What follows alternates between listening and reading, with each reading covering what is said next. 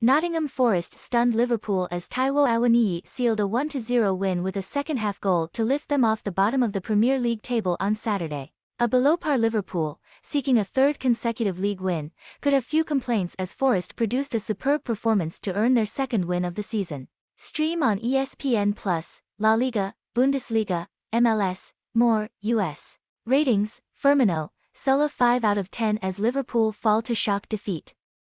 Jurgen Klopp's side were off the pace in the first half as a disciplined Forest side knocked them out of their rhythm. Forest went ahead in the 55th minute when Awoniyi poached a rebound after his initial effort struck the post. The hosts were dangerous on the counter-attack and had several chances to give themselves some breathing space.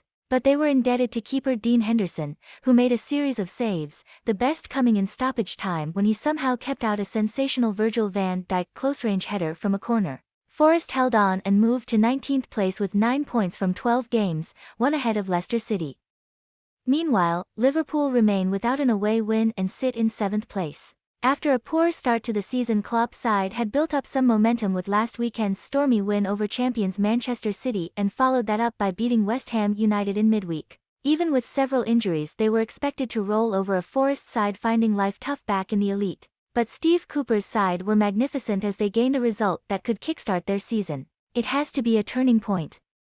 If we can beat Liverpool, we can beat anyone, Forest's Ryan Yates said. Liverpool struggled to break down Forest's defensive ranks in the first half with Mohamed Salah failing to connect properly with one chance and Van Dijk squandering a headed opportunity. Forest were compact and a threat on the counter-attack with Jesse Lingard shooting straight at Alisson from one break. Awoniyi was a thorn in Liverpool's side throughout and Forest's goal stemmed from a free kick conceded on the powerful forward by Joe Gomez on the halfway line. The ball was launched diagonally towards Steve Cook, who drilled in a low cross towards Awoniyi, who shinned his first effort against the post before steering home the rebound.